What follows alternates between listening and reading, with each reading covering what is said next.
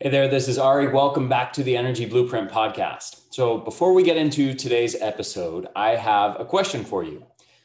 What would it be like if you could take a cocktail every morning that could dramatically reduce your risk of heart disease, obesity, diabetes, neurological disease, cancer, and simultaneously boost your mood, your resilience, and your energy levels? Well, for the last 2 years, I have, with the help of many of my friends, colleagues, experts in nutrition and nutritional supplements, been formulating four absolutely cutting edge, breakthrough, incredibly powerful supplements for four main things. And those things are: one, Energenesis is the most powerful mitochondrial enhancing supplement on the market for long-term energy production. Ultra Brain is the most powerful natural nootropic supplement for brain performance, cognitive performance, as well as mood optimization and long-term brain health simultaneously. We've got Immune Genesis, our latest supplement, which is all about, of course, supercharging immune function, which everybody wants to do right now. And we've got Energy Essentials and Superfoods, which is a comprehensive, ultra premium multivitamin and multimineral with all of the best forms of those vitamins and minerals, not the cheapy stuff that you find in common multivitamin and mineral supplements. And it's got a ton of amazing superfoods with proven metabolic benefits, things like spirulina, chlorella, pomegranate, and many, many others. So these are, within their respective four categories, bar none, the best supplements in those categories.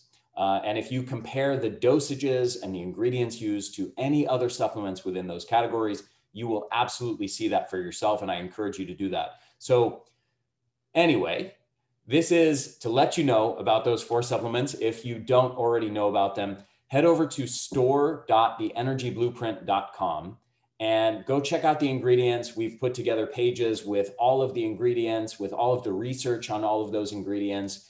These are not just typical, sales pages with a lot of hype and claims. We're just showing you the actual research behind all of these ingredients that are in these formulations. They are incredibly powerful. We get incredible testimonials virtually every day from people using these supplements. And for many people, they're absolutely life-changing. So go check them out, get on these supplements. Like I said, this is a cocktail that you can use. And there's proven science to show that this cocktail can dramatically reduce your risk of numerous diseases while simultaneously boosting your mood and energy levels in a hugely powerful way. So go check it out, store.theenergyblueprint.com.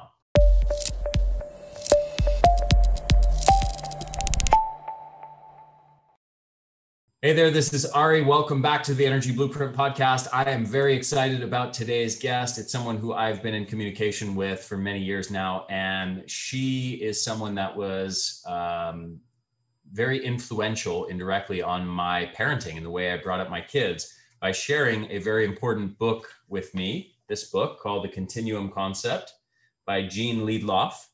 And we are going to be talking all about that today because my guest, Geraldine Gendreau, just wrote a new book called Jungle Gene that's going to be coming out soon. And it's all about chronicling this woman's life, Gene Liedloff, and the seminal work that she did in understanding what I consider to be optimal parenting of human children. So very excited about this. I'm going to read you Geraldine's bio, and then we're going to jump in. So she is a licensed psychotherapist since 1995. She's playful, somewhat irreverent life coach who believes that one of the keys to happiness is being able to laugh at yourself. Geraldine's approach to psychotherapy is grounded in the theories and insights of her mentor, Gene Liedloff, and who is the author of The Continuum Concept. That's the book I just showed you. Her greatest passion is spreading the word on the naturally good-humored child-rearing approach of our tribal ancestors. In her counseling work, she practices knowledge therapy, assisting those who did not have a fully enriched infancy and childhood to understand the impact of missing experiences and gain the insight, self-knowledge, and courage to live a fully actualized life. And by the way, her favorite brain hack is jumping out of an airplane. So welcome, Geraldine. It's such a pleasure to connect with you in real time. Yeah, it's great to see you, Ari. I was in one of your first blueprints, I think the second one. That was what, 2017? Something like that, yeah. Yeah, and you blew my mind. There's still, your influence on my life was probably stronger than any other teacher since my 6th grade English teacher, Mrs. Tennyson. Oh, well, there was also my philosophy professor in college. So thank you for your work, for what you do. I have Ari artifacts all over my house. I still drink water first thing in the morning, you know, from your very first free video about hormesis, right? Hormesis? It was probably something related to autophagy. Yeah, it was autophagy and hormesis. I've never forgotten those things. I do interval cycling. You know, I have my solo sauna out in the garage. It's like, this is a sunlight and sauna. And you're the one that turned me on to that. It's like my battery. I consider it my battery recharger. You know, go in there. It's a little igloo. It's so fun. Anyway, I just really admire and love you and appreciate the work you do in the world, like big time. And watching you raise your kids is just on Facebook. It just makes me giddy. Thank you so much, my friend. I really appreciate that. And the feeling is so mutual now that I'm reading your work. So let's first talk about how you got into this. Why Gene Liedloff? Why the Continuum Concept? What got you started in this world? I think it has to track back to my hunger for what she discovered and articulated as our natural state, that human nature was designed to be cooperative and happy. And we got derailed somewhere along the line. And my interest in that state, it actually tracks back to a near-death experience I had in 1987. I was 29. My father had died the year before. It's a long story, but essentially, I went on a vision quest. I was at Point Reyes National Seashore, Kellam Beach, and running around. I was training for my black belt in Taekwondo and, you know, enjoying the sunshine, getting really hot and sweaty. And then before we were hiking 5 miles back to my car, I decided to run into the waves. Grew up in Southern California, like going and diving into the waves is just natural, you know, sprint, dive, cool off, come out. Well, Northern California coast is very different than Southern California. Down here, we have the Santa Barbara Islands. Down there, it just drops off the waves, pound the shore. I went headfirst into a wave, crushed C3, fractured C2 and C4, went into a near-death experience. At the end of that, that's a whole long story. It was 20 minutes, and I remember every minute of it in slow motion, you know, from encountering God to my whole life kind of doing a back bend and me feeling the impact I had on people throughout my life. That was profound and humbling. But at the end of it, when I was laying on the beach, I was paralyzed for a while. And then my friend helped me start crawling, and I crawled up. That's a long story too, but I won't go into it. We only have an hour. But at the end of it, when the feeling was returning to my body, like I think my spinal cord wasn't broken, it just had a severe shock. So as it refound its networks, which who knows why it did that, I experienced being surrounded by love, just held, like the whole universe was pulsing, breathing, liquid love. And it was like I called it for a long time. I taught yoga for a long time, and I called it Ocean of Love Yoga, because that's what I knew is what we are at our core. And it's what I didn't experience. It was the missing experience. If you want to talk about the big missing experience, it's about being born into a universe that is nothing but love. Like, how many people can do that? So that set me on. And when I was laying there and I wasn't paralyzed and I was breathing and I was certain that I was alive and I felt this from everywhere, I was like, suddenly it occurred to me and I asked the question, why haven't I ever felt like this before? Like, this is what I truly am. Why have I? And so that set me on the quest that eventually led me to Gene. I went to graduate school shortly after that, went back to bartending and did graduate school at the same time, and got my marriage and family therapy degree, the master's degree in counseling psych. And at the end of that, I was like, okay, this was 91. So it was like the positive psychology movement hadn't really caught on yet. And so I spent 3 years studying neurosis and psychosis, and I could name it all and, recognize the symptoms, but I didn't know much about healthy, happy people. And I thought, okay, so I got the ABCs of human messed upness. Where are the healthy people and how'd they get that way? And, there was a couple other hops, Riane Eisler, and somebody handed me that book, Continuum Concept. I thought, I read Riane Eisler's book, The Chalice and the Blade, which is all about early matriarchal cultures and how I'd been working in a drug and alcohol treatment facility in San Francisco in the Mission. And there was a parenting manual and I couldn't follow this parenting manual. I was like, what do you mean she can't carry her child around? He's a crack baby. He's a mess. His nervous system needs to be calmed down. What do you mean? She can't even lay down and take a nap with him? That doesn't make any sense to me. So my body rejected this. I'm not a mom, haven't had kids, but I have a maternal instinct and it was hopping mad. I was not happening, but I couldn't, I would have lost my job. So I quit.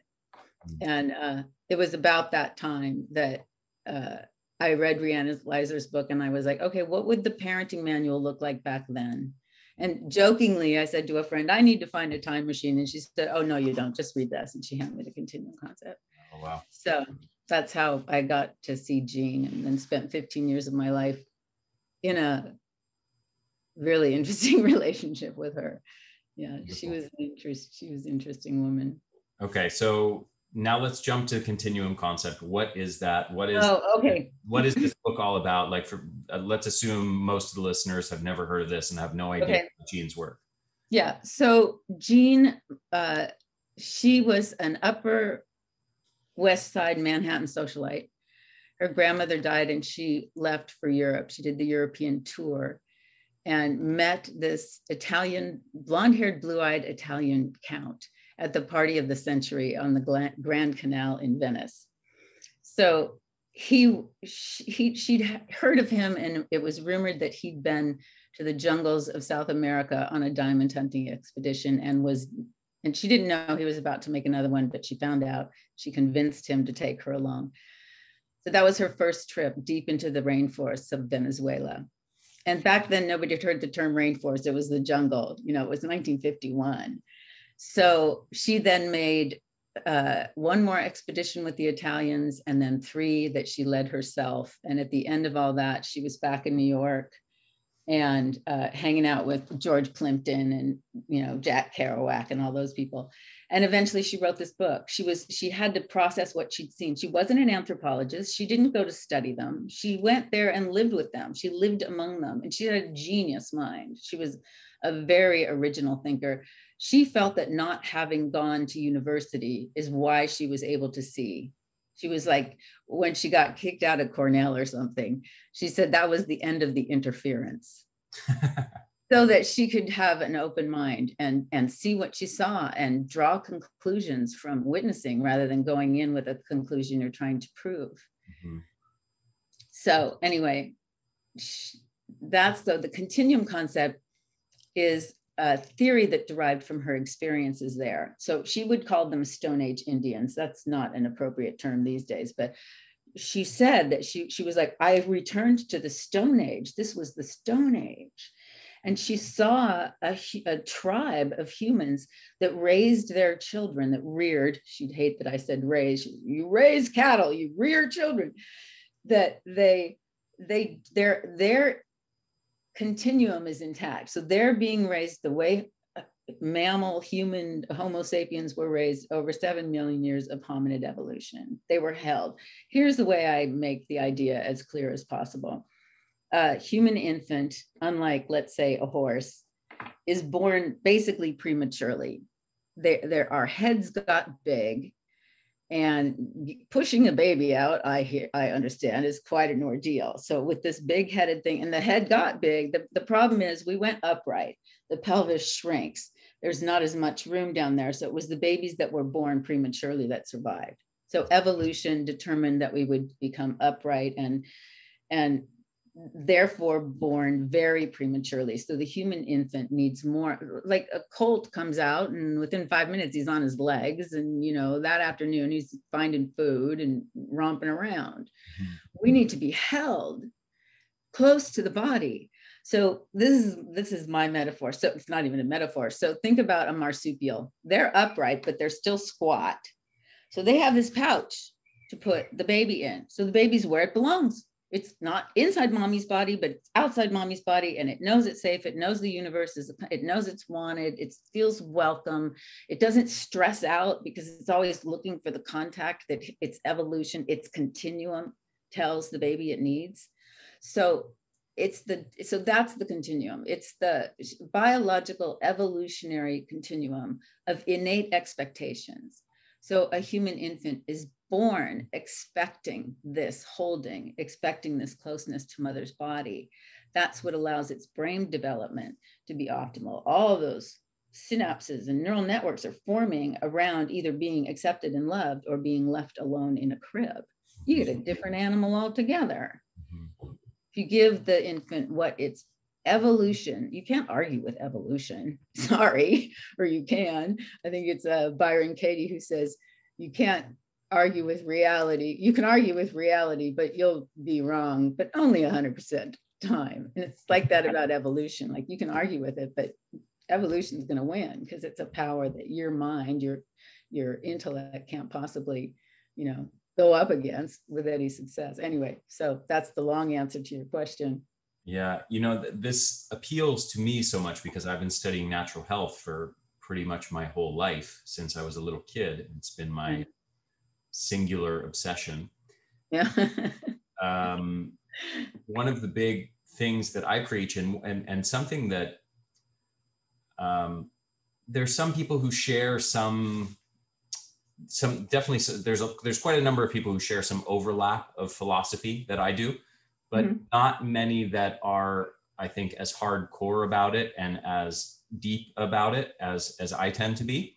Yeah. And that is really just understanding and committing to this understanding that human health is really just about aligning yourself, aligning your actions, your lifestyle, your environmental and lifestyle inputs with what your biology needs as a result of evolution. And this book, this concept, the Continuum Concept, and Jean's philosophy of parenting that she's developed as a result of observing these tribes is essentially the parenting equivalent of my health philosophy. And one thing I read recently as I was diving into this was, the definition of the Continuum Concept as the idea that in order to achieve optimal physical, mental, and emotional development, human beings, especially babies, require the kind of experience to which our species adapted during the long process of our evolution. And it's a simple concept, but if you think about it, and if you think about the, my realm of expertise, which is the health side of things, and you just examine, okay, what exactly are the environmental and lifestyle inputs that humans need, that human biology needs to thrive and function optimally. Mm-hmm. And you consider that the modern environment and lifestyle is almost perfectly at odds with what we need. I mean, we're getting almost everything wrong, from like artificial light blaring into our eyes at night, disrupting circadian rhythm, which disrupts, all kinds of neurotransmitters and hormones and mitochondrial function, to staying up late, to chronic psychological stress, to all these toxins in the environment, to being physically inactive, to eating processed junk food instead of whole unprocessed foods, on and on and on, to being secured in indoor climate controlled environments instead of exposed to the elements, to have to move and hunt and gather our foods, to have to endure those physical stresses, and to have to also endure periods of food scarcity or food abundance. All of those things were built into our ancient lifestyle, and we're lacking all of those fundamental inputs that our biology actually requires as a result of millions of years of evolution. It requires those inputs for not just optimal health, but for normal health. Yeah, yeah, yeah. And this philosophy seems basically just to be the parenting equivalent of everything I just explained. And it's basically saying, hey, the way modern parents parent their kids and our culture and our teachings around that, we've gotten things wrong. And we are disconnected from what our evolutionary needs are. Yeah. So do you agree with what I just explained there? Totally. It's like I'm vibrating with all of it. So there's so I want to say one thing about Jean's work, because it does apply to all of this. She had no intention of becoming a baby care expert, she used to say. It's just that's what caught on. Her book is really about human nature, and it's really about our relationship with the natural world. So this is not this. A lot of people are talking about this. Jean just happens to have had a voice that rang into the ears of parents around the world. The book's been translated into 21 languages. And so the message got out. Now, the interesting thing is people don't really need to know what the continuum concept is. Some of them get totally into it, but it still impacts their parenting. So Jean's book, The Continuum Concept, and her as a personality, in a sense, she wasn't like a public figure like these days, and there was no internet, but she was known and loved around the world. So I've lost my train of thought. What was the question? Oh, do I agree with that? So there is definitely, I mean, it's the same thing, really, what you're saying, and that you're building it onto the, this is the social dimension of it, what Jean's talking about, and you're very in the biological dimension of it, which feeds the psychology, impacts your psychology, which then impacts the sociology of the whole thing. So it's just this, I mean, we are such complex creatures, and we have gotten it so wrong. It's like you couldn't be more on the opposite ends of the spectrum. What we evolved, the optimal conditions under which we evolved, and the conditions under which we're raising children now.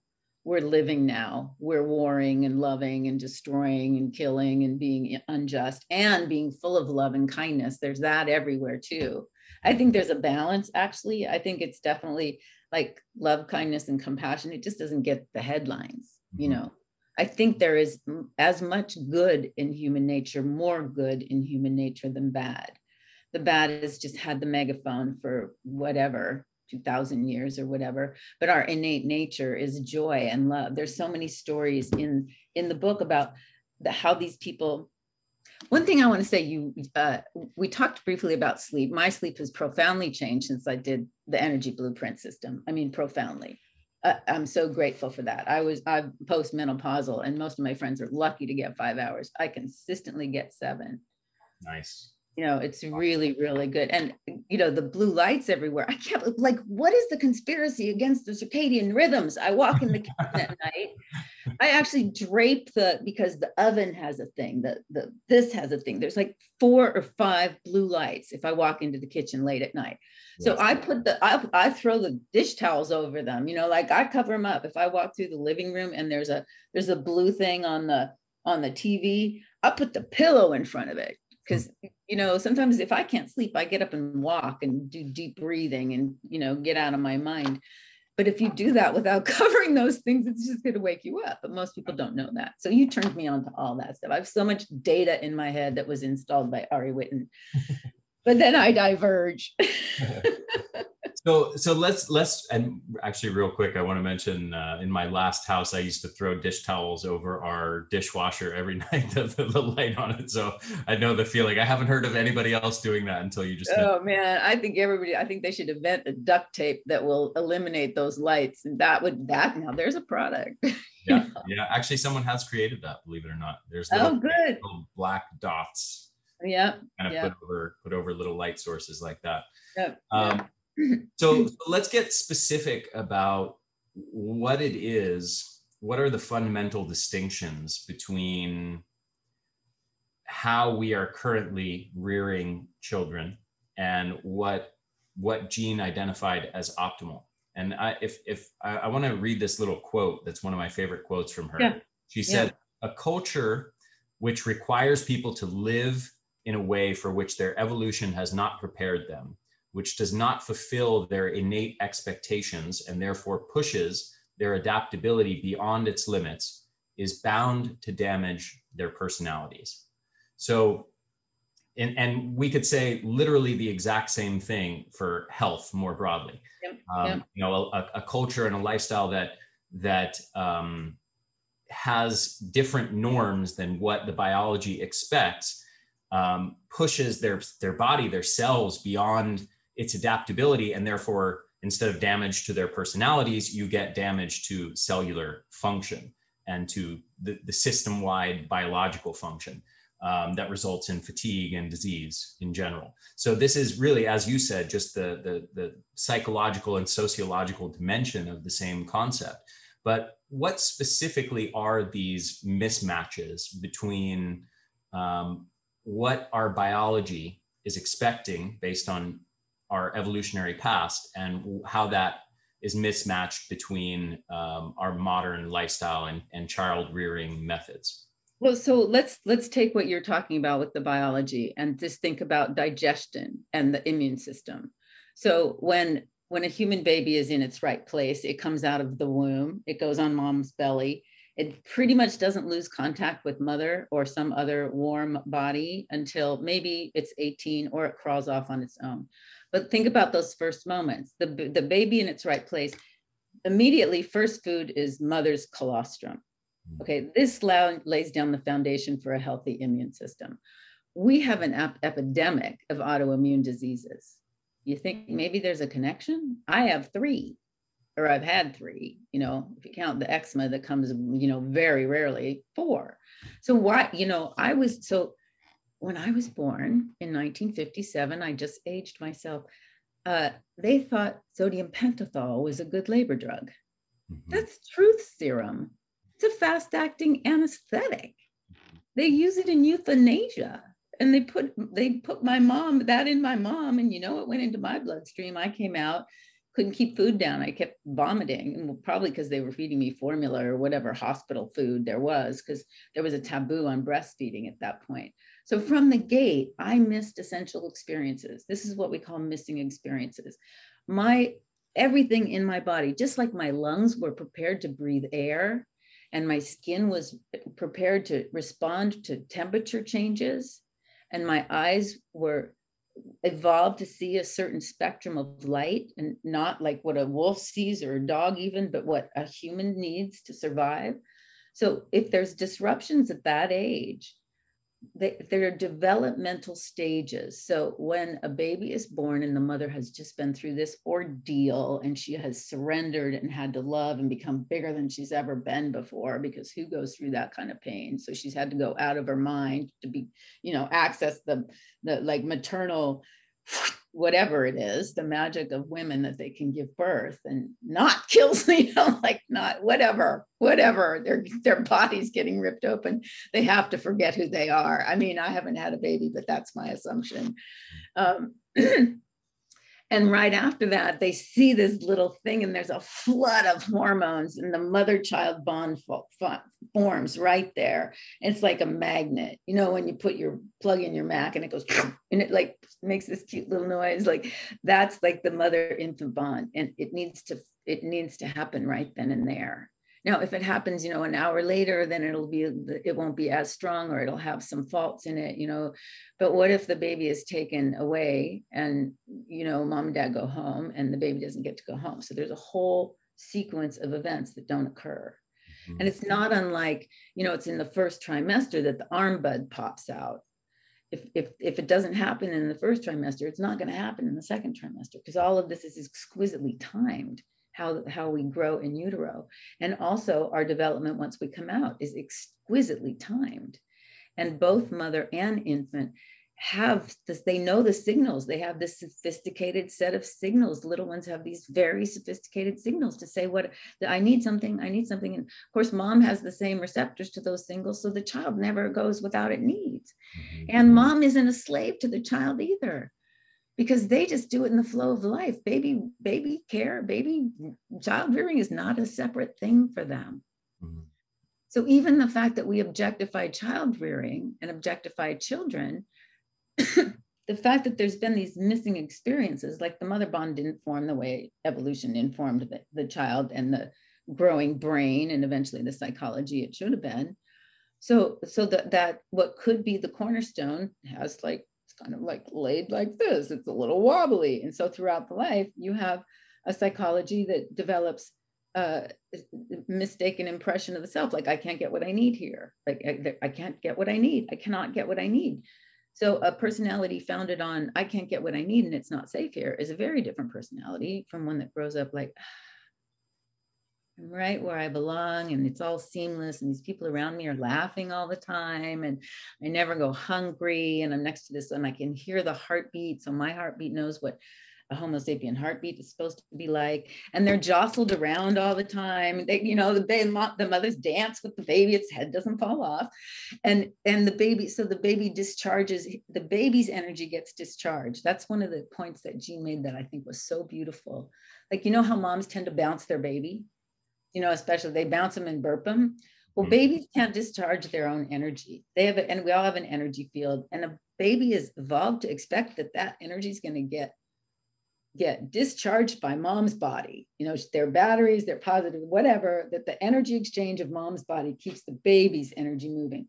So we put a baby in a crib or in the stroller, and it sits there and maybe it's bouncing in a stroller, but it's laying there and it's got all this energy and it's trying to get the energy out, and it'll do whatever it needs to do, writhe, kick, whine, scream, because it's got more energy than it's supposed to have. Its system is not designed to discharge its own energy because it didn't have to for 7 million years of evolution, and evolution doesn't like duplication, doesn't need duplication.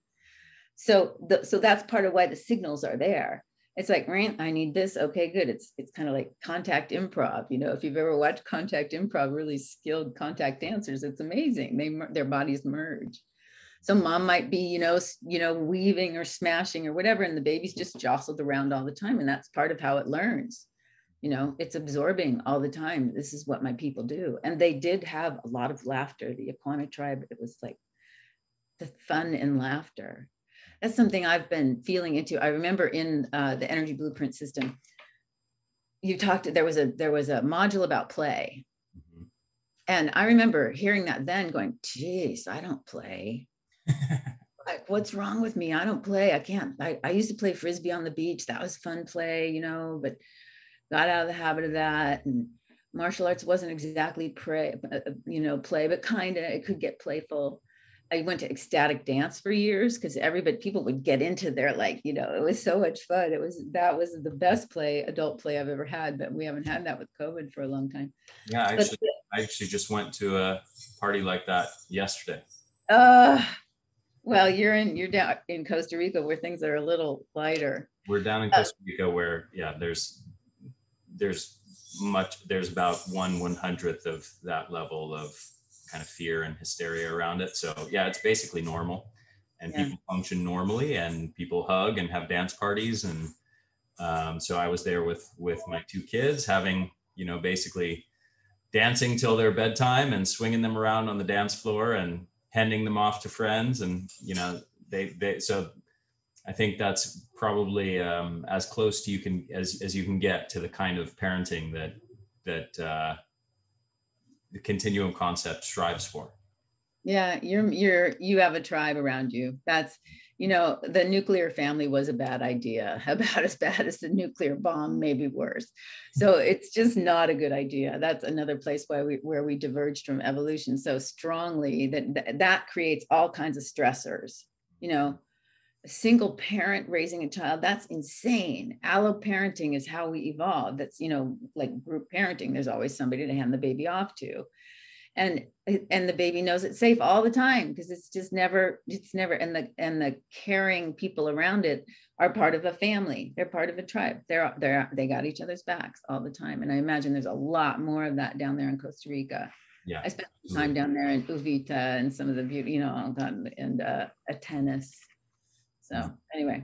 So let's talk about these missing experiences, and specifically, like, what kind of personality features does it result in if someone is either brought up by parents who are giving them that kind of constant warmth, constant physical touch, constant attentiveness, or just togetherness, versus, you know, the way Gene Liedloff describes it is like that, you know, the modern culture, almost our child rearing is like you're having this adversarial relationship with your child, where you're trying to force them to be apart from you, to cry it out, to be in a crib alone, you know, to be in a playpen with inanimate objects, to be separate from you, or to be home, you know, with someone else, babysitter, nanny, whatever, while you're off at work, instead of that constant togetherness.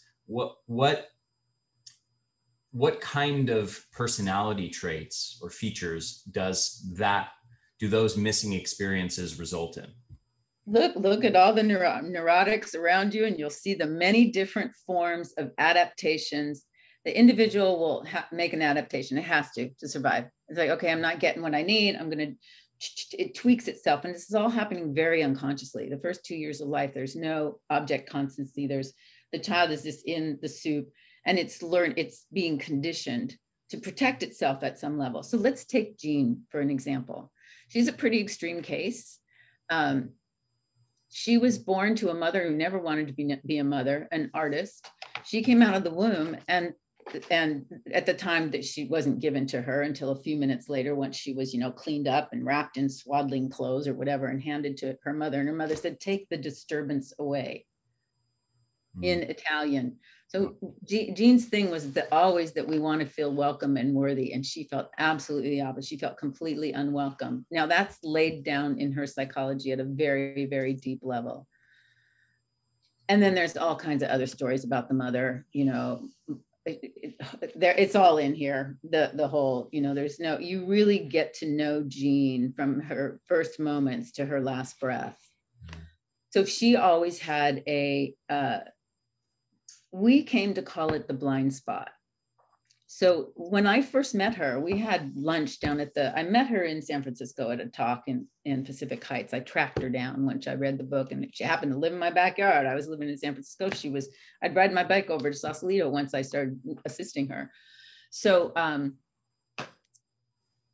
the first time we met at the Depot Cafe, she looked at me, and she used to call me darling or pussycat all the time. And she said, "Pussycat, there's something I do to push people away. I don't know what it is. I lose friendships. Gloria Steinem was a good friend, and I must have done it to her because she doesn't return. Just promise me you won't go away. Just tell me what I'm doing. I want to understand what I'm doing. I help all these people. Nobody can seem to help me.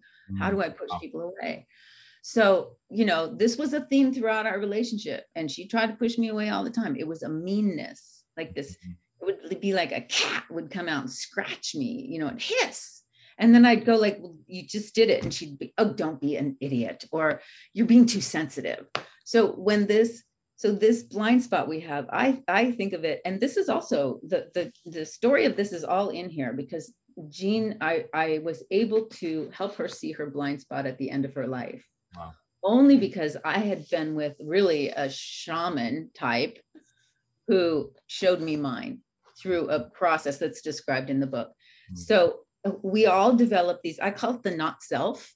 It's like whatever the adaptation, which becomes a strategy to handle stress and overwhelm, becomes part of your personality. It's that fish doesn't know that it's in water because it doesn't know anything else. This is who we think we are. And it's really this damaged little thing that has some way of defending itself when it feels threatened. And Jean's was this tendency to defend herself with this push away behavior is what I called it. So in answer to your question, remind me your question. Yeah, basically like the personality differences that emerge. Oh, right. Genes. Okay. Between kids who are parented in these two different ways, modern culture versus the continuum way. Well, so, you know, think about if you didn't get this experience, you're walking the right experience when you were a child, so that your immune system and everything's dialed in the way it's supposed to be. Life is comfortable and there's a lot of joy. It doesn't mean there isn't pain. I haven't read anything from the book yet, and I want to, but let me finish the thought. So in the absence of the right experience, there are these adaptations and all these different neurotic formulations of a human being's psychology emerge. Some of that's addiction, criminality, normal. Jean wrote this beautiful article called Normal Neurotics Like Us. So we think this is normal. We think this, like, underfunctioning, troubled, bored, angry, tired, unfulfilled, seeking happiness. We think that this is normal. We think that this is the human condition. We assume that this is the school that we're in. And yes, it is. And the hope of all this is that with the adaptations, there comes there's a biological evolutionary need that wants to be met. So that's to be comfortable in your skin. Bottom line, it's like, I'm comfortable in my skin. The world's a safe place. I can feel my joy, because that's what I am. In my innermost is this light and love and joy. But there's all this like cage around it so that it can't be expressed. Right. So, but we don't just crawl up in a corner and say, see, I didn't get what I needed as a child, and it's not my fault that I'm so messed up and I can't do this anyway, or become a criminal. That these are the kinds of options we have in our world, and you can see it all around you. There's as many different adaptations as there are humans walking the planet. Some of them are more severely disturbed than others. Some of them people live with, they numb out, they never notice, they don't care. They think this is life.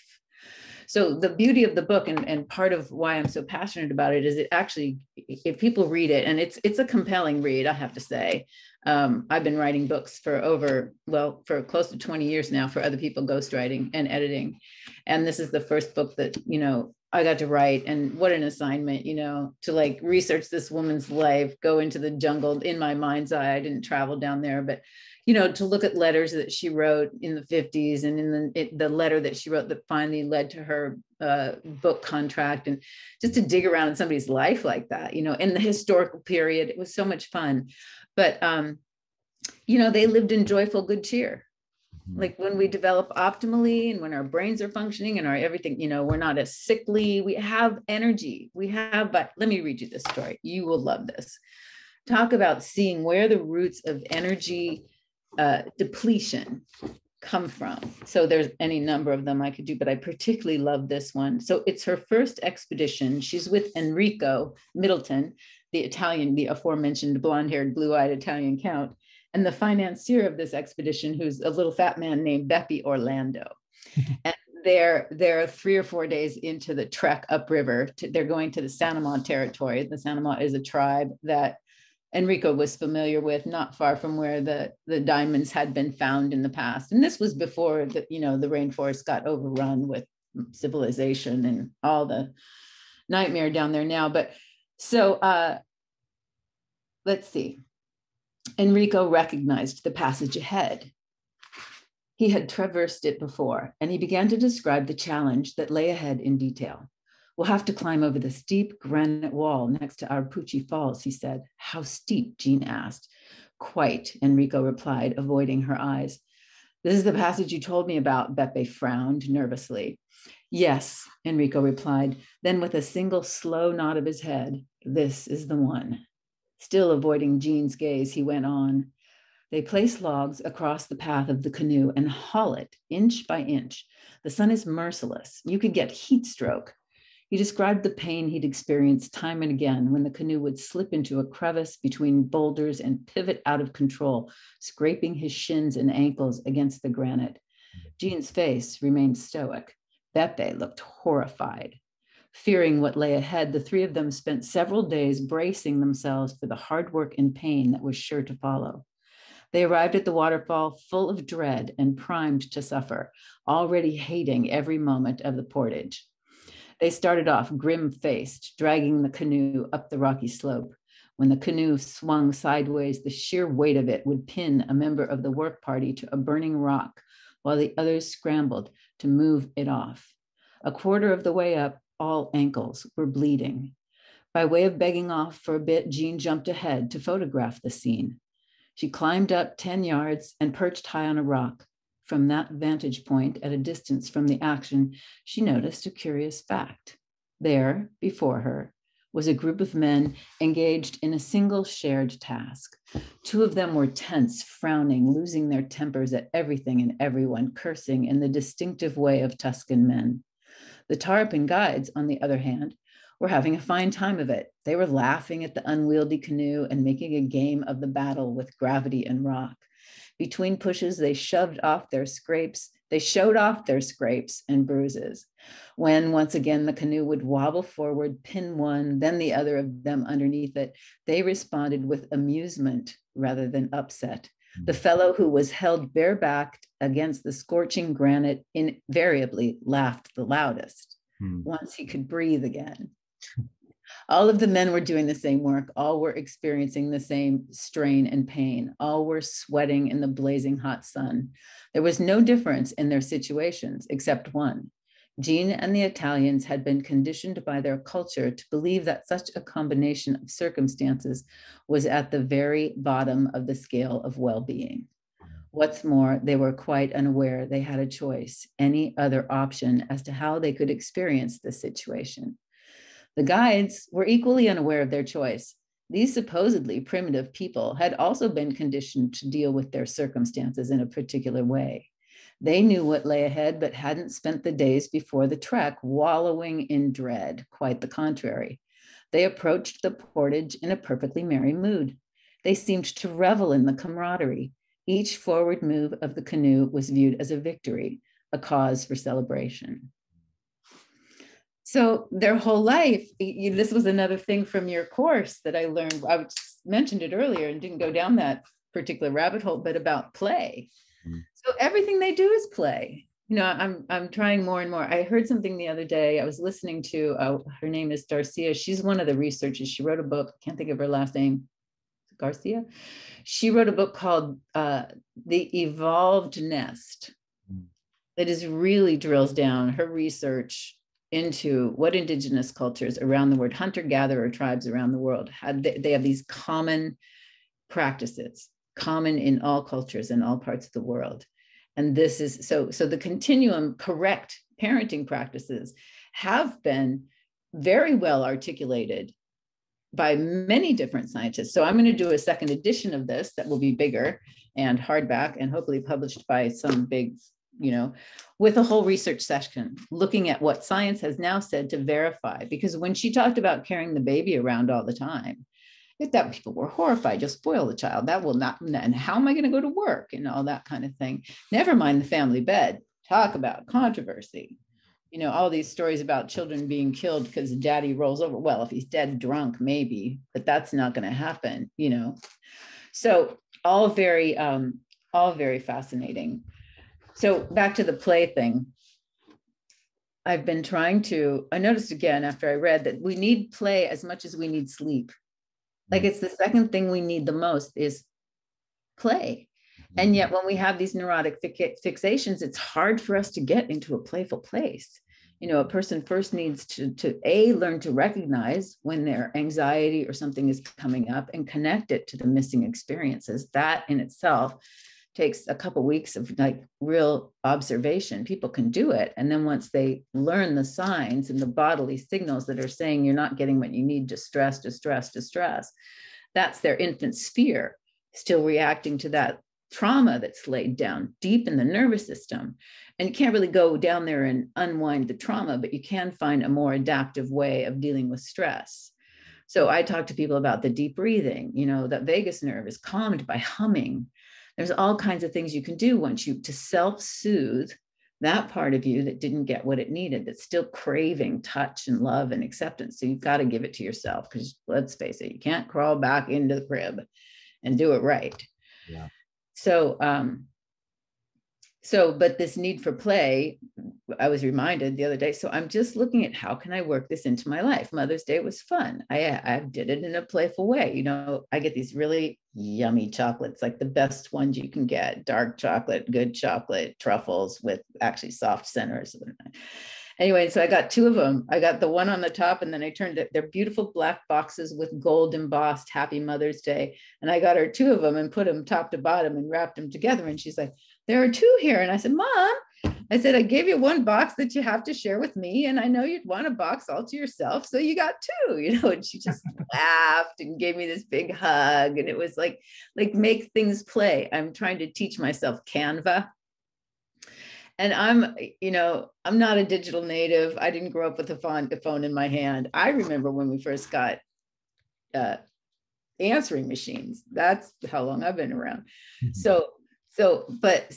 not natural to me. I struggle with technology, but I decided to make Canva fun. I'm like, okay, just go in there, play. It's like your crayons, and just treat it like, you're having a craft day, and go in there and play around. Changes the experience entirely. Yeah. So I don't have to schedule play dates. With COVID, it's been hard to go out and do the things I love to do, play Frisbee. I mean, my knees, I can't quite play Frisbee on the beach anymore, but still those playful things, to build them into one's life, is another way to build your energy, really. And then the other thing, I'll just, do we have a few more minutes? Can I read you? We have more time. And I'll mention quickly what I did for Mother's Day yesterday. Oh, I'd love to hear. I took my wife surfing. She's teaching her how to surf. So she's like maybe 8 or 10 sessions into it. She had her best day of surfing ever. So what a memory. Yeah. And then as I mentioned before, we went to a dance party. Yeah. That just sounds so delightful. It was nice. I was hoping your kids would run in, or you would bring them in to say hi when you were out. And I saw the dog, but I didn't see the family. My son's at school and my daughter's napping right now. Oh, so how old is she, the little one? She's a year and 8 months. Wow, I love seeing the photos of you and your family. They're just beautiful. So I lost my train of thought. What was I talking about? I don't remember. I have a question for you. Yeah. This is something that happened personally that I'd be curious to get your input on. We have a guest house in my property here, and my wife had a friend who they're from New York, and they have a history of friendship, and so I invited them to stay in her and her husband and their 2 kids, who are the same age as my son, 4.5 years old. I invited them to stay in our guest house, and partly based on, hey, like, it would be great to have more community. It's my wife's friend. She has a friend. My son would immediately have friends on the property. Yeah. But there was actually a big problem that I didn't quite foresee, which was those 2 kids. They're actually twins. We're trying to think of the right words. There was a constant pestering of my son. They constantly saw themselves in competition with my son. They took every opportunity to try to one-up him, try to compete with him. It was almost like bullying, but in the form of like verbal abuse. Like a constant, unrelenting supply of verbal abuse, and like a total lack of empathy. For example, if my son fell and like injured himself and was bleeding, instead of going over there to console him, they would take the opportunity to like make fun of him. Or when I was teaching him recently how to ride a bike, and these 2 kids already knew how to ride a bike, they were constantly rubbing into his face that they were better at riding a bike than him. And, like on the first day of him riding a bike, he's got these 2 kids in his face constantly telling him, I don't need my dad to help me get on my bike, and I could give you 100 more examples. There was also a lot of manipulative lying behaviors. For example, they would, like, I witnessed it several times, things like, they would say to my son, "You're stupid," and my son would say back, "No, I'm not stupid." And then they would yell to either their parents or me, "Mateo just called me stupid." Oh, wow. They were manipulating him. They were lying to get him in trouble. And my son was sitting there saying, like, he didn't even understand that what was going on. It's not in him at all to do that. So he didn't even understand what they were doing. So he was sitting there trying to explain, "No, I didn't call you stupid. I wasn't stupid. You must have misheard me." Like he doesn't. Well, that's beautiful. He can just explain himself. Yeah, like he doesn't even understand that another kid would lie to intentionally get him in trouble in that way. So anyway, my point is, we really raised our son in this continuum way. He was on us 24/7. He's been given so much love since he was a little kid. And I really wonder whether these behaviors that I was observing in them, in these two other kids, is ties into this. And if a lot of those competitive sort of need for bullying, constant need to one up others, and need for external validation that you're the best, and need to put others down. Gene talks a lot about, it's innate in us cooperation. And what I witnessed in these two kids was not a cooperative vibe. It was a very much antagonistic, like, I'm gonna tear you down to build myself up. And I'm wondering if you can comment on that dynamic a bit.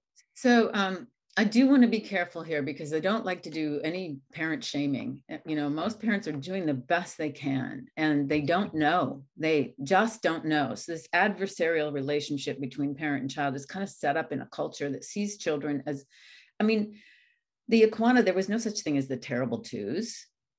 There's a certain individuation that comes at 2 years old, and the child pushes a bit here and there. But for the Iguana, it was normal. It was expected that this would happen. And they made a joke of it. It's like a little kid hits another little kid with a stick. He's not strong enough to hurt him.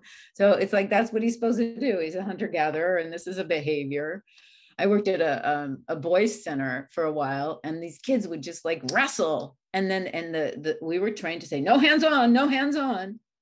Like, they're mammals. Just mammals play. And part of how boys get stronger is they so this is a maladaptive version of that. That's based in deep. So your son has a deep sense of himself. He's secure. He knows who he is. He's not been separated from his natural power to kind of stand up for himself. He doesn't have to do it manipulated. He just goes, he's like confused because nobody's ever done this to him before. But so that's his signal. So when you think about these signals, he's signaling, I'm not getting the right thing. He's not like collapsing around their insults. He's just kind of going with it and like sorting it out for himself and saying, well, this ain't right for me. You're misunderstanding. If he could say, you misunderstood me, I didn't say that. I can kind of see him. I didn't say that. Like, what are you talking about? Rather than, the manipulation didn't work. Basically, they didn't get away with it. I want to read you something from the book again. So we're talking about children. I can't say what, I wouldn't go so far as to say that the parents, maybe the child saw the dad, some people would attribute it to any number of things. You can't know until you really get into someone. They become interested in finding out, they see it as a problem. Maybe they have a heart attack when they're older because they're competing so hard in the corporate world or something. And then they have to look at that. Like, what is it that I'm dishonest and my integrity is shit? Or I've been drinking for so long that I've got a list of amends to make this long because of the number of people I've squashed with my arrogance, which is not natural. Yeah, but it's exactly that. It's this fundamentally adversarial relationship with all the other humans around you. You want to be up here, you want everybody else to be down here, and you don't have any empathy, you don't care that you're putting them down or making them look bad or lying to make them look bad, because you need to be up here, right? And it's that fundamentally adversarial relationship with the world around you that seems just totally at odds with this sort of innate sort of sense of cooperation that Gene describes. Yeah, there's something about the dominance model too. This tracks to Rhiannon Eisler, and I'm not going to be able to be articulate enough about this to go too far down that way, but so the conditioning exists in the society, even in the capitalistic society, there's competition built in. So Jean had some interesting observations, and it's this whole adversarial bit. The best example is she used to say, so the parents say to the child that they're going out and he's going over to grandma's house for the evening, and mom says, now be good, Johnny. So what she's really saying is, you're bad, so fake it. So the children match mom and dad's expectations. That's also part of their evolutionary heritage. They have to look around and see what's done in the tribe and learn to do that if they're going to survive. And that's modeling. 90% of what we learn from modeling. They imprint on us. So there's something about chimpanzees that they do this. It's the alpha, it's like the establishing of so that's an instinct. I don't know if I can go so far as to say it's a lower instinct, but I imagine it is. Because humans, one of the editions of Jean's book was called something about, I'd have to look it up. Paradise Lost was one. She didn't care for that one, but there was another way. Allowing human nature to work successfully. Human nature working successfully looks like cooperation and building a society that, if the nature is working successfully, the relationship with the natural world, the relationship, the connections with other are working successfully. So everything's like smooth.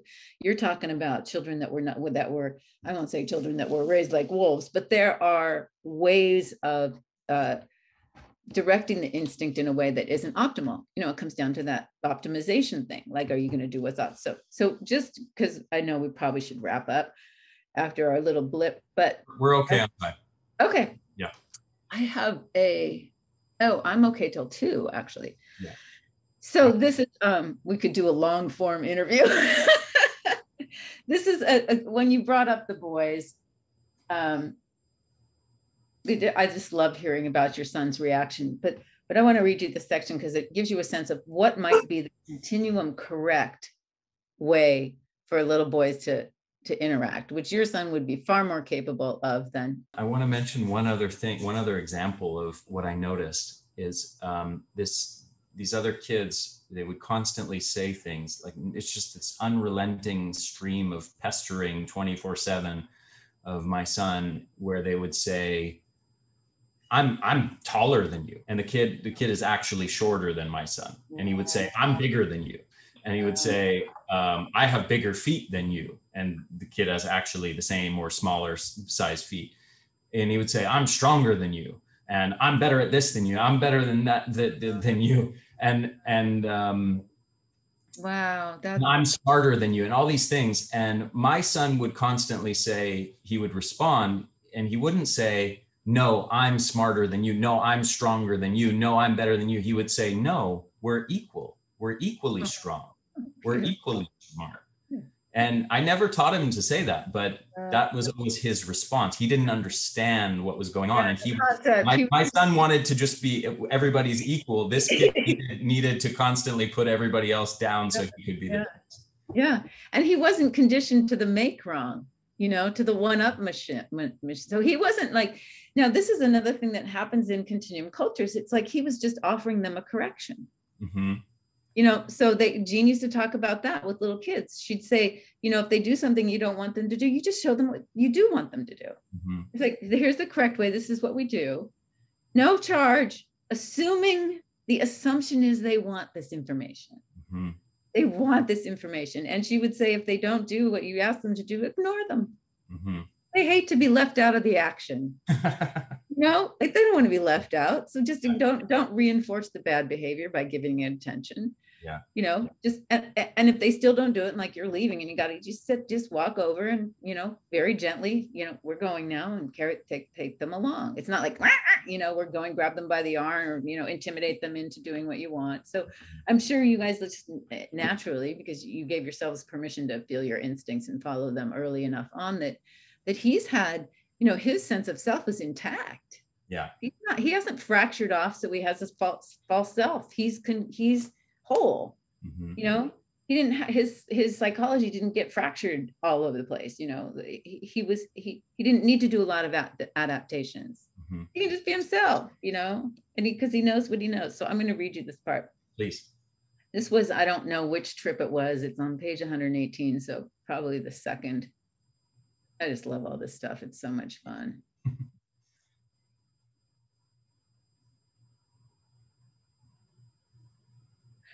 Okay, so she's back in New York and she's reflecting on her experiences. As the unlearning continued, Jean's appetite for new ideas grew. Assumptions that had been closed and treated as facts were blasted open. She no longer accepted the supposedly obvious truth of beliefs such as progress is good and leisure is preferable to work. Also confronted was the American notion that a man's emotions are a sign of weakness that ought to be hidden, lest the feeling man lose the esteem of his peers. A boy in the civilized world will be taught this lesson in a myriad of ways long before he approaches manhood, but no such lesson or expectation is foisted upon a Yakwana boy. Repressing emotions does not become a cornerstone of his identity as a man. One day, a Yukwana boy of 10 years old came to see her, screaming loud enough for the entire village to hear. Jean knew the boy. She had observed him playing with the other boys for weeks. She thought of him as utterly self-reliant and, like many of his peers, highly disciplined. Through her cloudy, supposedly civilized lens, the boy appeared to be a master of his emotions. She had no behavioral template for what began to unfold before her eyes that day. Here was a 10-year-old boy clinging to his mother, making a terrific fuss in front of the whole tribe.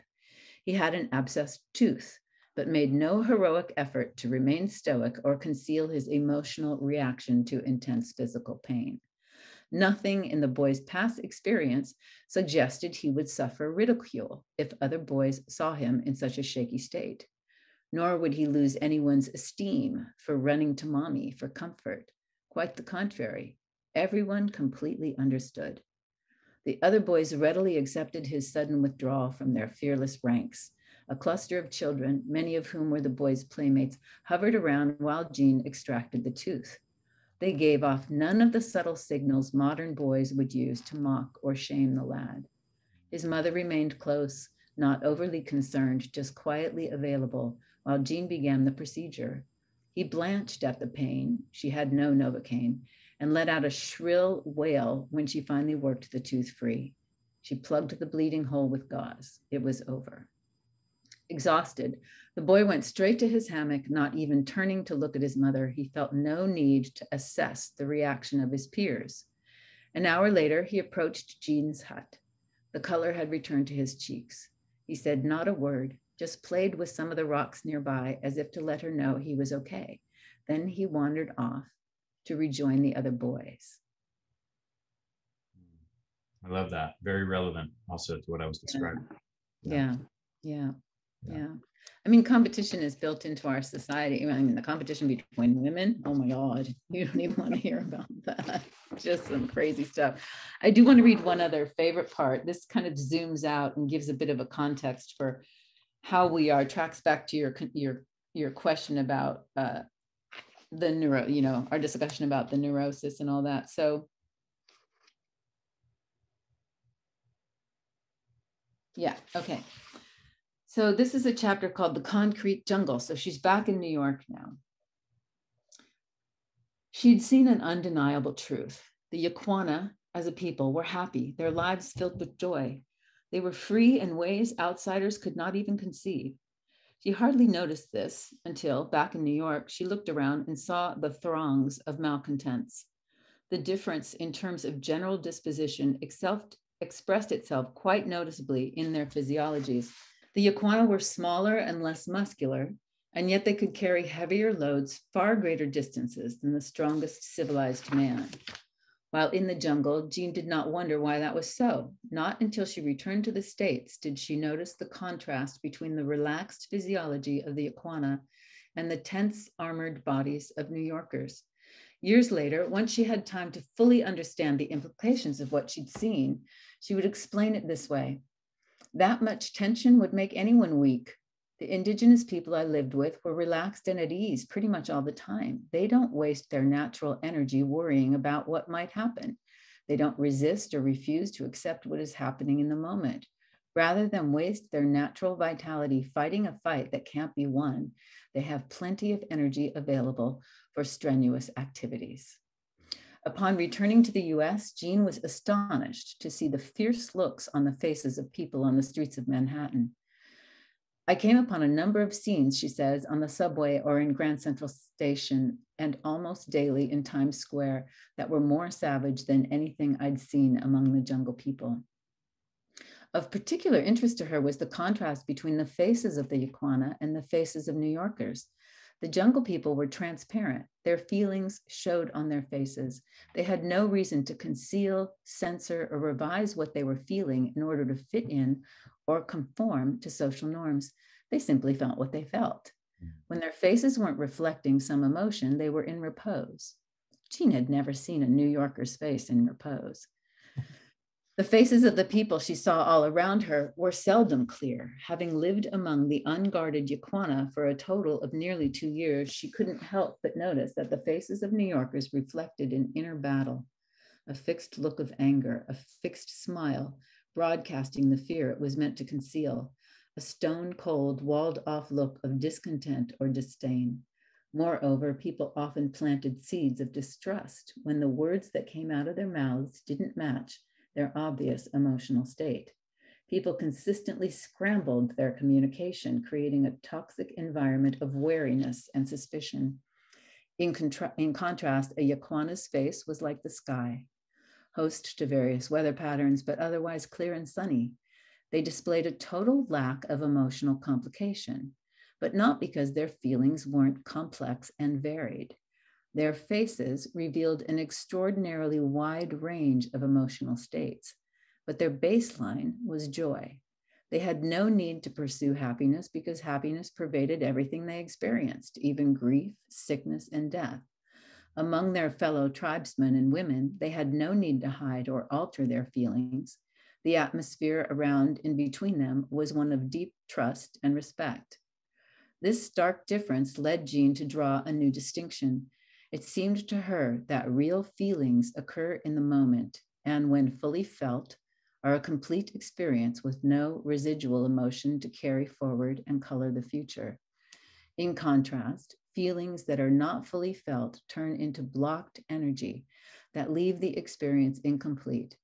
Jean had never seen the Yaquana complicate their feelings by denying them. Feelings were not repressed or disallowed. The Yaquana did not hold onto unresolved feelings, become overly emotional, and then act out in a display of bad behavior, a common occurrence among New Yorkers. There's just a tiny bit more that finishes that up. People call New York a concrete jungle, but they have never been to the jungle, she would reflect. It may sound a bit cliche, but I actually lived in a real jungle, and I can tell you, we are the savages. What is natural to our species is the norm in the jungle. In New York, what is natural is far from the norm. More shocking, what is natural isn't even known. Yeah, it's so interesting. This made me think of the whole concept of the persona that we learn about in psychology, yeah. Which is fundamentally the mask we put on to interact with the world, to interact with other people, that allows us to be the way that they expect us to be or that we want to display to them. And the more there is this mismatch between what our natural tendencies, our innate tendencies or needs are, and what society expects of us, the more there is this need to create this thick persona. And it's funny, I since I was a little kid, I remember really loving dogs because of the complete absence of a persona. I remember just appreciating this from the time I was a little kid, that when you interacted with a dog, what you saw was their true nature, and exactly whatever they were feeling and experiencing is exactly what was displayed outwardly. And I always remembered from the time I was a kid being really annoyed at humans that we weren't that way. And I'm like, why are people not the same way? Why do people become all of this, create all these layers of inauthenticity that get in the way of them expressing themselves authentically? It drove me crazy. My whole life still does today. But yeah, I think the other thing that jumps into my head, which I think maybe is not obvious to everybody listening, but I would love for you to tie this into the concept of energy. Like how that's what I'm thinking, so what you're describing is the norm, normal neurotics like us. Everybody has this mask. If you meet someone who doesn't, it's startling. Mm-hmm. Or whose light shines through it enough that you're not distracted by it and you can see who they are. And that's a lot of what I think all the spiritual, developmental, personal growth stuff is. People kind of know there's something missing. They know they're being fake. How many people have the, I'm a poser thing going on, and Instagram encourages it, so people have more and more energy holding up the falseness or the image. You know how much energy that takes? Yeah, it's like psychological energy. Like, what an energy drain, trying to be something you're not, trying to keep, you got to try and track what everybody expects of you. That takes a lot of energy. That's a lot of brain power. And we know that the brain burns most of our energy anyway. And yours is going overtime to figure out how to get the acceptance you didn't get when you were an infant. That's exactly right. So, we're in a bad situation here. There are plenty of remedies. And maybe we can talk about that in another session, because I don't want to leave people with a sense of hopelessness about this. If anything, I want to leave them with a sense of hope. Like just reading this book resurrected my instinctive intelligence. I started teaching something called primal movement for a while, which was not unlike the continuum work. Interestingly enough, there's that movement work called Continuum, which is not the same way Gene uses there's a little similarity actually, but there is so much we can do to get back in touch with our instinctive intelligence, to begin to trust it. So many of us were taught not to trust it. Like, put your jacket on. I'm not cold, but put your jacket on. Like, oh, I can't trust my own body temperature. I can't trust. And we're too little to be able to make sense of that. Or I can't trust my own immune system. So it becomes this, like, exactly. It's like, wow, having a fever is a horrible, awful thing. Well, what if that's what the body needs to do to get well? Right. We treat everything. We treat symptoms because we don't look at the causes or trust the body to do what it wants to do. Don't get me going on that one. Yeah. But your question, so much of the way we live is an energy drain. That's why your work is so valuable for the people who find you, because there are, mind body hacks that can help. And my hope is that this book would give people a shift in mindset. Or really, people don't change because they need to change. People change because they become inspired. Mm-hmm. And even for me to develop, being playful about the things that used to be hard, that's a total flip. I mean, I lose things all the time, and I'm not alone. I read a study that said something like the average person spends 40 minutes a day looking for misplaced objects, So now I make it into a game. It's like, okay, here's an opportunity to play. It's hiding somewhere, Did you see where my glasses landed? I can't find my backpack, but I know it's hiding in here, It's up to something. So there's a way to build play into life, and that alone would start to shift a person's biochemistry and neural networks to be able to see the world differently, and to see love and joy and opportunities for kindness, to practice gratitude, all of those things that all the, personal development systems talk about, they're rooted in that stuff. I love the work of Brene Brown and her book that has the 10 pillars of wholehearted living. Like, wow, between that and Jordan Peterson's 12 Rules for Life, and he has another book out now, that's some sage advice coming from those two. Yeah. Like, if people had if this book or your work or whatever they find to give them that first boost of energy, because you can't really get up out of the quicksand yourself. You can try as you like, but unless you relax and let somebody who's not in the quicksand pull you out gently with whatever it is, and you trust that universe is going to give you what you need to walk on this world as yourself, in your skin, not wasting all that energy on posing. Like, let's call it what it is. Instagram is like posers central. Mm-hmm. It's pretty sad. But when somebody shows up and they're authentic, that sends that's like a note through the whole, like, this is possible. There's somebody who's being themselves. Wow. Maybe I want to take their course or whatever it is, because it can spread. Yeah. It has its own, because people recognize it. And when that chord is struck, Rumi used to say, the one clear note at the center solves everything, or something like that. I used to recite a lot of Rumi. I'll have to look that one up, because it is that way. Like, there's a clear note, and if somebody strikes it, there's that resonance, that tuning fork effect. So the more people that reconnect with their essential nature, and the more primal protectors like us who walk around the world going, wait a minute, something primal going on there. You don't want to mess with it. It's actually more intelligent than your civilized ideas about how to do things. Yeah.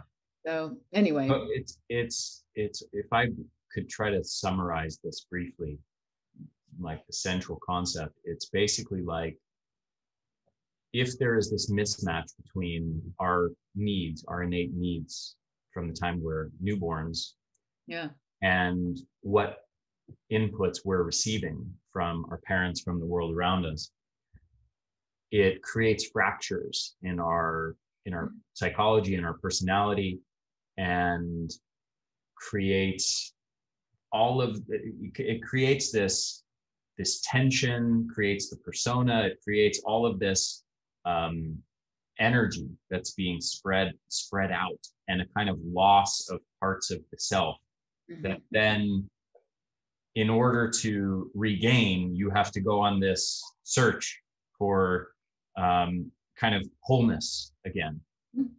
Is that accurate, or how would you phrase it? Well, we can't go back to the continuum, but there's that, what is it, the Japanese art of imperfection, where you put the gold in the broken vase, and then it's a different kind of beautiful. It's like, we can't just give up. We have to find our way home as best we can and start treating each other as humans. There's something so beautiful about the possibility of recognizing these things. I mean, really, all of civilization emerged from this cracked, vase with this is so far from the continuum, but here we are. We can't go back. I have this feeling that there's a movement. I can see it. There's all these eco villages. There's somewhere in Denver, there's some guy who's building this housing development or something, but it's kind of a high rise, and it's made out of the big containers, the ocean going containers, and they're making houses out of it. And I'm visualizing it. He didn't say this, my brain did. Like, this is like a hive, like everybody's gonna have their little cells. And there's a way that we know the nuclear family doesn't actually work. So people have to come together using what we got. Technology isn't going anywhere, but how can we use it in a way that it actually brings human nature, our deeper nature, forward, instead of putting our darker angels on the front burner? That there's a way that our better angels we can elicit it in each other. There's the smart city, and I know this cluster of brilliant geeks who are wanting to create, I'll just call it a kind city. So they've got away, how in China they have these surveillance, and if somebody does something that's out of line, all of a sudden everybody shuns them. Like, that's the deepest threat. Talk about threatening somebody with death. Being shunned by the tribe is sure death, and it's really uncomfortable for a long time until the death comes. Like, talk about deprivation. You're deprived of the most essential thing for human beings, which is connection, because we all know we can't do it on our own. Lone wolf syndrome be damned. We need each other. We need each other. That's one of the biggest messages, is like, let yourself need other people. It's okay, So I lost your question again, and but I can go on and on about this for a long time, I guess. So if you were going to kind of summarize maybe the single biggest takeaway from Jean's work of what we need more of in the world, what would you say? Well, I would say the most important thing is to recognize and reinstate wherever possible to make the corrections where we can. We can't change the world, but you never know what's going to be the trim tab. And it could be that the next generation is the trim tab, particularly if they're in full possession of their innate intelligence, which leads to cognitive intelligence, emotional intelligence, relational intelligence, social intelligence. So, and we do our best in the meantime to notice what a mess we've made.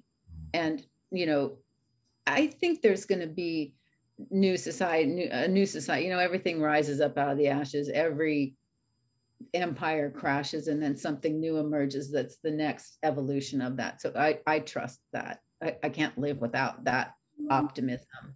Yeah. But I would say, like, spreading the word. That's why I wrote this book, is to get it. I mean, her book has sold millions of copies, 21 languages.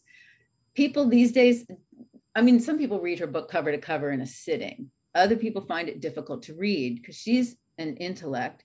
She writes paragraph long sentences. For a lot of people, it's not an easy read. This reads like a good novel. It's an adventure story. So the Y and Z generations will pick it up and just like not be able to put it down. Hopefully they'll talk to their friends. Everybody will want a copy. And it's not about, you know, I want to be a New York Times bestselling author. I do, between you and me, but the story deserves it. And the information in it, the transfer of ancient knowledge, the permission giving to the feminine instinct every woman has in her bones. Like, what do we need more right now is for women to really know the truth of who they are and be able to stand in that knowing. Then the Me Too movement ends. You know, it ends because the problem's resolved because women are in possession of what they know. And they can say no, like, this ain't right. Like your son, like, no, that ain't right. You know, not even that much energy on it. Just no, this is how we do it. You know, like, it's like, we can all help each other in that way if we get a passion for it. And my hope is that this book ignites that passion in enough people that the word spreads and that the next generation can be a generation of geniuses that can solve all these problems. You know, they can put technology. There's a rumor that there's an algorithm that it reinforces the behavior of kindness instead of the behavior of fear and greed. Like, what if there was a Google that did that? You know, that it's all about spreading the love. I mean, these kids could be the ones to really turn it around. Your son, your daughter, you know, it's not going to be long before they grow up. And I don't think the climate's going to collapse in the next 20 years. So he'll see a solution that if they're in full possession of their intelligence and they're not disturbed by all these neuroses, think how much energy they're going to have to rebuild the world. That's my story, and I'm sticking to it. I love it. Geraldine, thank you so much. This has been really a pleasure. Thank you for the work you're doing. I think it's so important. On a personal note, thank you for introducing me to this book, Gene's work, several years ago when I was having kids, when my son was coming into the world. I think the work you're doing is vital. I think it's critical. I know that you're looking for support right now. Just please tell my audience what you're looking for. I'm personally going to be making a donation to you to help this work. And I hope that our listeners can, if they feel inspired by this, if they feel that it's important to get this message out to the world, I hope that speaking to the listeners, I hope you guys will help fund Geraldine to get this work out there in a big way. But Geraldine, tell people where they can go to support you. Yeah, so the website is just junglegene.com. If you go there, you'll get an opportunity to give your email address, and then you'll be in the loop to know when the book comes out. It's scheduled June 26th. Buy it that day. The ebook will be like $1.99 or something, so that we can get Amazon bestseller status. That's always a good marketing thing. And then there is an Indiegogo campaign. It's another 14 days, I believe, from today, which is May 10th. If we make the goal, we're a third of the way there now. If we make the goal, it will be up forever after. Indiegogo gives you that option. It's called In Demand. So there's a lot of expense involved. I'm hoping to do a podcast myself. You know, I mean, writing a book is one thing. The promotion of it is a whole nother thing. And I want to get this book out to the world. So the Indiegogo campaign is currently active. You can go to on junglegene.com. Oh no, you just do junglegene.com/fund, and you'll get a white page that takes you to the Indiegogo campaign. Oh, and when you sign up for your email on the website on junglegene.com, you'll get a mini audiobook of me reading chapter 1. So that'll be fun. They'll enjoy listening to that. And if they go to junglegene.com, will you send an email out yes. to the Indiegogo campaign? So they sure. I will watch for something that would be helpful with that is, I'll have my guys on the back end figure that out. That's easy to do. And then the Indiegogo campaign is located where? How do they look that up?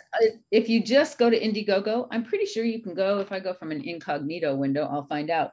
But I think you can just go to Indiegogo and search Jungle Gene. Okay. And it will show up. It's there. We'll be live for another 2 weeks and hopefully beyond that. Okay. I will try to get this podcast out as soon as possible this coming Saturday. That way we can have time to hopefully get as much support for your Indiegogo campaign as possible. For everybody listening, I have zero financial connection to this. I don't make any money from your donations. This is purely about you supporting Geraldine's work with Jungle Gene and getting this continuum concept information out there to the world. And again, I'm going to be personally donating to this. I hope you all will as well. I think it's incredibly important information that the world, the next generation of children, needs to hear. So Geraldine, thank you so much. I really appreciate it. Ari. Yeah, it's really a delight. This was a pleasure. I hope we can have more conversations in the future as well.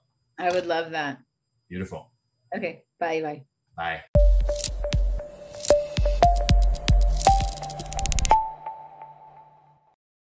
Hey there, this is Ari again. Thank you so much for listening to this episode. I hope you enjoyed it. If you did, if you found it valuable, please share it with your friends, share it with your family, help me get the word out there. Also, if you're on YouTube, make sure to hit the subscribe button and hit that little bell to get notifications every time we release a new video or new episode of the podcast. And if you're listening to this, make sure to subscribe to this podcast on iTunes or on your favorite podcast app.